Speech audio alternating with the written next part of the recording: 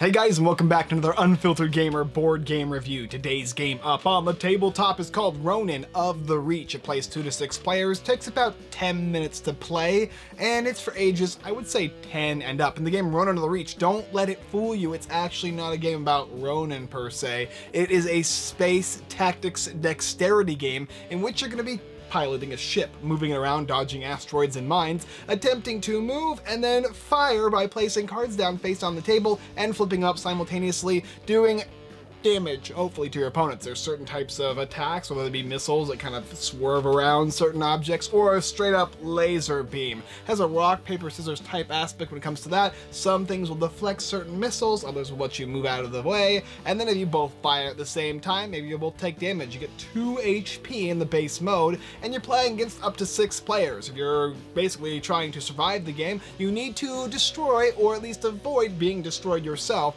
and being the last ship standing in the game, Ronin of the Reach. Anyway, let's go ahead and take it down. I'll show you all the components, and then after that, I'll show you how to play. So here we have the game Ronin of the Reach and everything included in the game, and as you can see, there's quite a bit. First of all, you got the 2 to 6 player rulebook, explains everything you need to know about the game, as well as a bunch of different types of cards you'll be utilizing throughout the game. So let's go ahead and start and talk about all the different cards. Over here is the starting player card to begin the game. Everybody chooses a one of these ships here, as well as we're going to turn this thing around and it spins, and whoever it faces will be the starting player of the game. There are 6 individual different types of ships in the game, and you're going to be selecting any one of them, and they all are basically the same, but they have different pictures on them to illustrate which one you're playing throughout the game. When you flip it over, that means your ship has been destroyed, and it'll be considered an asteroid for the rest of the game, or a wrecked ship, but you're going to start off hopefully on the nice side here. These are the asteroids and the mines over here, so you get asteroids and mines, and each player is going to select one of them and drop it somewhere down on the map, which is basically going to cause some obstacles in the way of players as they try and destroy each other. These cards over here are your damage cards. When you take damage for the first time, you'll flip over one of these cards to indicate you've taken damage, and if you take a second damage, your ship is going to get destroyed, and it gets flipped over just like that. Once you've lost both of your HP, you're going to be out of the game. These are the separate player decks, and each player is going to get 6 cards, in which case they're going to be holding them in their hand the entire time, and they do different things. First of all, it could be lasers, as well as basically, what are these called? Missiles here. So you'll have lasers and missiles here, and then you'll have anti-lasers and anti-missiles. Lasers are going to simply shoot in a straight line and try and hit somebody, and missiles can kind of swerve around things and hit people. But, of course, if you have these cards that are being played, they can dodge those missiles and or lasers. These are special cards. First of all, this is a double movement card, so after you move your first time on your turn, you'll be able to move again, dodging missiles and lasers. And this one over here is your special ability card, which will let you use your special ability that you can only use once per game, so make sure when you use it, it counts the most. Each player will get the same identical set of hands, as well as, of course, there's additional cards for up to 6 players here. These are actually these special cards that you can use throughout the game. They're like special super abilities that you use once per game. And they range from anywhere between EMPs and military combat computers. There's also railgun, stealth, virus, memory booster, and other things that can help you win the game. But once they're used up, that's it. The card will still stay in your hand as a bluff, but otherwise it's no longer usable. These cards are for the extra variants. You're going to have, I think these are called capital ships here, as well as over here, these are large asteroids. You can choose to play with them or not in the game. They provide a different way of play. Additionally, there are these cards here, which are damage cards that will go on top of the capital ship when it takes damage, and after a certain point in time, that capital ship can be destroyed. But this is pretty much what you're getting in the game Ronin of the Reach, a tactical game that has a little bit of placing cards face down and simultaneously revealing them to show players what you've got. Can you defeat all your opponents and be the last one standing in the game? I don't know. Let's find out. I'll show you how to play the game. So here is a 2-player setup for the game Ronin of the Reach, and as you can see, each player has their hand of 6 cards. I have the left and right player here, as well as they have their damage card, which shows that they have taken no damage, but if they do, they're going to flip over this card, and it reveals that they've taken a single damage. At their second point, they have been destroyed. You put your special wherever you want. I just went ahead and put these specials for each character right here and right here. This is a special ability that can only be used once in the game, and is going to be determined that you've used it once you go ahead and see this card here being played by a specific player. They'll flip over their secret card, and then it gets discarded, and that card will remain in their hand as kind of of a bluff for the rest of the game. So to begin, players are going to take their ships here, and they're going to simply go ahead and go 1, 2, 3, and place it down in some way, shape, or form. I've got these two guys here. He's facing this way, he's facing this way. Perfect. Now we're going to go ahead and take the starting player, and we'll just go ahead and cut the board right here in half. So this player's on this side, and this player's on this side, and flip. Okay, so it points this way. That means it's this player who starts the game off. And then you're simply going to go into the movement phase. And normally in a movement phase, you're going to go ahead and have two choices. If you're playing easy mode or hard mode. If you're playing easy mode, you're going to flick the guy, and then after that, you're going to be able to rotate it to how you want to rotate it to face. If not, you're simply going to leave it as to where you flicked it. And then the next player in turn order is going to go ahead and flick as well. Let's see if I can do it. Okay. After the movement phase has been completed, each player is going to simultaneously select a card from their hand and place it face down. And so in this instance, he might place this card face down, and this player over here might go ahead and select something like, I don't know, this card here. After that happens, in turn order, you're going to go ahead and flip over cards. So you flip over this one here, and then this one over here, which will allow this guy to move, dodging these specific missiles that would normally hit him. But because he's moving, he's going to be able to dodge them. The other way to dodge missiles is anti-missiles. So he gets to go ahead and flip and move again. And this player here just simply loses this. When you lose your card, you're going to go ahead and put it underneath your tracker here, your damage tracker here, to indicate that it has been used. Don't worry though, as opposed to playing the card that is face down, you can simply take all cards back. Then you're going to move on with the starting player over to the player over here, and movement phase will begin. Simply go ahead and do that, and yeah, okay, like that. And let's say during movement phase something interesting happens. Like, first of all, let's say that this ship actually lands on top of that mine. If that ever happens, if you ever hit a mine, you're actually going to take damage. So you'd go ahead and flip over your card like that. Don't let it happen more than once, though, because that's going to end you. If this guy went over here like that, this is an asteroid, which means that whenever he lands on the asteroid here, he's going to have to discard a card at random from his hand, meaning he's going to lose one of his options this specific round, and every round, furthermore, that he chooses not to take cards back. So let's just say that both of those things happened, and they're kind of like this. Okay, once again, you're going to decide which ones you want to go ahead and play. This guy might play something like, oh, I don't know, this one here, and this guy over here might play something like this over here.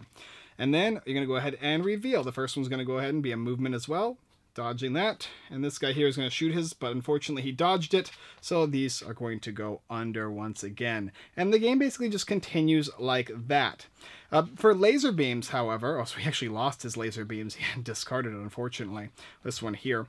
If he went to use his laser, and let's say he was like this, his laser would actually fire based on where his ship is facing, and if it hits the guy, that is going to count as a hit. The only way to dodge lasers is basically the movement or the anti-laser cards. So in this instance here, this will dodge lasers, and this will as well. But if he had used missiles and he played an anti-laser, he would actually take the damage, and vice versa, of course. The next round, it would be passed to this guy here. They would go ahead and make their moves again, and then they both place a card face down, but let's say that they both wanted to return. So they had all these cards face down under this thing here. This guy, before he flips his card over, he can say, actually, I'm going to go ahead and take these cards back. In which case, this player here could decide to use this card, or he could take his cards back as well. So this is how you're going to get your actions back throughout the game. Let's go and take one last look at some other interesting things in the game. These are all the special abilities, and this player, let's say he wanted to use one of his special abilities right now. He might go ahead and play this card face down, just like this. And this player over here might do the same thing. In which case, they're going to go ahead and flip them over. These are the special abilities. These will be activated. This one here is called a virus. A virus lets you discard 2 cards from a player's hand, making them virtually useless for the next round. And this one over here is called a laser turret, which will allow you to go ahead and shoot not only from the front with a laser, but from either side or the back. It's a very useful one-time laser that can devastate your opponents. But once these are used, they're out of the game for good. But that's the basic idea of the game. Players are going to keep going back and forth, moving the starting player back and forth, playing cards down, choosing to get the cards that they had lost back into their hand, or simply flipping them over and resolving them in turn order. Whoever eliminates the other opponent's ship first is going to be the winner of the game, Ronin of the Reach. Let's go ahead and take it up, and I'll give you my review. So let's talk about some caveats for Ronin of the Reach. And the first thing is that when a single player would have played something like a laser card here, let's say that their ship is blocked by an asteroid, in which case this is going to do damage directly here, and if there's another ship on the other side, it would completely block line of sight. So asteroids are going to actually block line of sight from ships shooting the laser beams. However, with missiles are able to kind of go around. They're heat sinking, so they have a lot of power. Additionally, lasers can only hit one target, so it's going to be that first thing it hits. So even if it sees two ships, it's going to simply pick off just the one ship that it chose to hit. That's pretty much the main concepts of that. The last thing I want to talk about is player turn order. If I play an anti-missile and then you play a missile and I'm the first player, it doesn't matter in turn order as far as that goes. My anti-missile will block your missile that is being targeted at me, so I won't have to actually worry about dealing with that regardless of turn order. That's pretty much all I got to say about that. Now, first of all, what do I think about the game? Well, first of all, this is a dexterity game in which you're going to be flicking cards, and you need to flick them from the back. If you're not so skilled, I definitely recommend using the beginner mode, which kind of lets you rotate the ships to angle them how you want to angle them, making it a little bit easier, or a lot bit easier, because sometimes you're going to want to have your ship go in a certain direction, and it's very, very difficult to do so. That being said, the more professional way of playing the game is definitely a lot more fun and more realistic, because ships aren't obviously going to be able to just simply rotate as much as they want, as quick as they want. So you'll have to kind of utilize the skill of your maneuvering to give yourself the ability to hit ships with your lasers. There's only two weapons in the game, really, along with your special. It's the lasers, and it's going to be the missiles. And you're going to want to use them in a rock, paper, scissors kind of combat, because there's 3 different ways to avoid those things. And there's that one wild, which is the move. And then, of course, there's a 50-50 as to whether or not they're playing a certain thing or not. Utilizing your special wild can come in handy at one point or another, as well as utilizing that wild card just in hopes that your opponent is thinking you're going to play a missile. You can play that useless card that usually would do your special ability, but because you no longer have one, it's now a good bluff. And remember, players are going to have to pull back eventually because you're going to run out of options. So if you have more options than your opponent, you're more likely going to do damage to your opponent, which is a very, very useful thing throughout the game. I like the fact that they have the capital ships as well, and the unique style of play you can choose to play. I'm not going to go into that really. I just want you guys to go ahead and check out the campaign and see it for yourself, so it gives you a little bit of extra stuff to why you'd want to take a look at the campaign for additional gameplay variants. One thing I want to say about this game is I really want these cards to actually be more like plaques. I want them to be like that. I have a flicking game where you simply flick these things next to a table and have them hit the table edge. They need to be thick, and so I don't mind them, but I feel like they're going to wear eventually if they're just basic cards. And especially on certain tabletops, it's hard to flick them. So if they were a little weightier, a little thicker, they're almost like cardboard stock, I would like that a lot better. And even if it was kind of gloss so that it remains high quality. So that's kind of what I want to see in this game, because I had a lot of issues with trying to flick them at certain points. This is a prototype. These are used components, so that being said, it's possible that it's just getting to be an old, they're going to probably come with better cardboard stock in general in the campaign, but I would definitely suggest taking a look at that and suggesting that if I were you. Not only that, there are the special abilities, and they range as far as whether they're more aggressive or more defensive. They have some unique different actions, and they come with quite a bit in the game. The game is going to get more complex, more complicated as you play with more players, but they have a lot of secret abilities. There's a lot of cool ones, like Memory Booster. Play a card from your discard pile, so a card that you actually had previously played, they're not going to see that coming. Very, very good. Or the EMP, remove an opponent's secret ability from the game. That's really good in a more than 2-player game. In fact, in a 2-player game, I'd probably kick that one out. There's certain abilities I would be like, I'd rather play with these in a larger player game. In general, the game is going to work better in a larger player surface, specifically with more players in the game. My little table here is not going to be appropriate enough, in my opinion, to be playing the game. But you could, and I have. And I played it on my bigger table, which I had a lot more fun with, especially since the tabletop is definitely smoother. You want a smooth playing surface, you can't simply use felt for the game, so that goes to show as well. Overall, though, the game's fun. I enjoy the dexterity aspect of the game. I like the fact that you have different choices in how you play the cards, and you're kind of playing chicken with your opponent, saying when you want to play certain cards and when you don't want to play certain cards, and how you want to play them. If you can flick really well, your cards will move the ship exactly how you want them to, and that's going to help you throughout the game, so there's definitely a good amount of strategy. There's very little luck in the game, as long as you're very good at precision flicks, as well as you're good at making sure you know what your opponent has played, so a little bit of memory, and what you know you have and what is in your discard pile and how you utilize your abilities. You think that 2 damage is going to go really quick, and I guess it can, but we've actually played a 2 and a 3 player game and it lasted quite a bit because people were countering each and every player's different things. That being said, the games are a lot of fun. If you like flicking games, card flicking games, if you enjoy games that have that simultaneous action, so we can be flipping them over with a couple of little bluffs and secret abilities, this would probably be one for you to check out. Overall, we enjoyed this game, and I think you might like it as well if you like this style of game. Alright guys, thanks for watching another Unfiltered Gamer board game review for the game Ronin of the Reach, the 10-minute space battle game. If you enjoyed this review and you want to see more, go ahead and push like, subscribe, and comment, as well as hitting that bell notification button. It helps. We really appreciate it.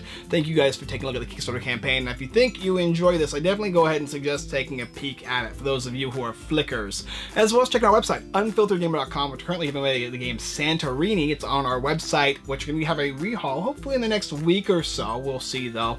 As well as our live streams every Wednesday, 7:30 p.m. PST. We're giving away games on there and having a lot of fun. There's a bunch of people watching and participating by helping out on Patreon, which we really appreciate it. Alright guys, that's all I got this time. And as always, I look forward to battling with you out in space with my Ronin type spacecraft with you next time.